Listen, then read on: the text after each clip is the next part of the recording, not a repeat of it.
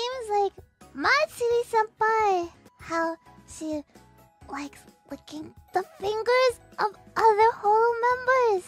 Well, you know, originally we thought that maybe there might be Senpai trying to touch our ears or tails. We didn't expect there to be Senpai who would think about trying to lick our fingers. That wasn't a concern, but now it's a bit of a concern. Yeah. If Matsuri Senpai wants to watch us from afar, though, does that make her a wall too? Oh, Does Matsuri Senpai want to be our mom or our wall? Our wall mom? what? Well, now we'll be surrounded by two walls, you know. A Rui Senpai wall and a Matsuri Senpai wall. Yeah. Soon we'll have so many walls we could build a house.